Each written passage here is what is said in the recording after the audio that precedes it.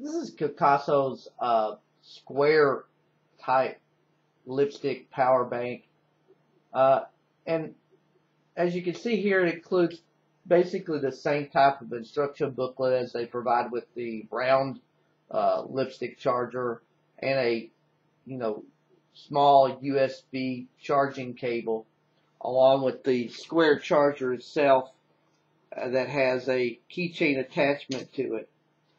Uh, this power bank has enough charge to basically charge up a fully drained smartphone at least 1 to 2 times. Uh, it is small enough to carry around in your pocket and purse, but for me, the square design seems to take up a bit more space in my pocket, and it's less comfortable to carry around than the round type power banks.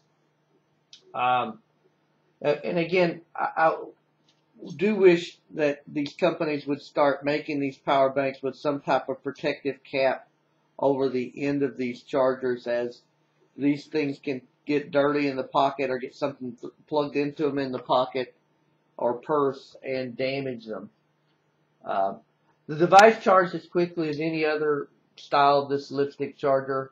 It has the same red LED that shows that this thing's being charged up, and blue when it's fully charged, like what the other Kocaso charger does. But it also has that same weird quirk that the blue light indicator comes on, but the instructions say you should keep this charging for an additional 10 minutes after the blue light. So I think that kind of defeats the purpose of having the indicator.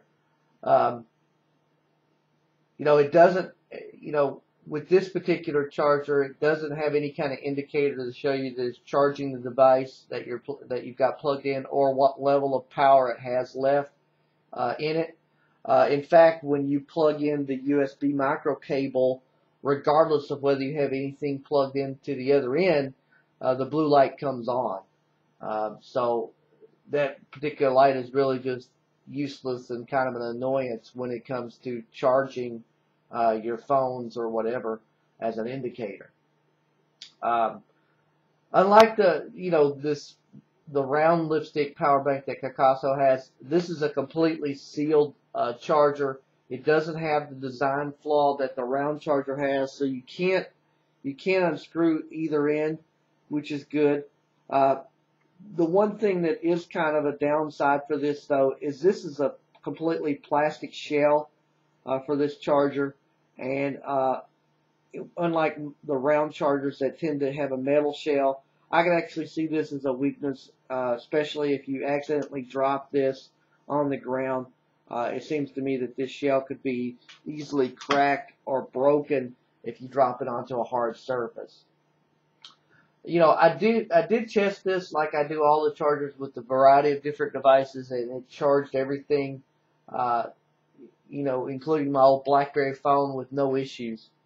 Overall, I think this is a better design than Kocaso's round lipstick charger, mainly because it doesn't have that sealed, it doesn't have that end cap being unscrewed problem like the round version does.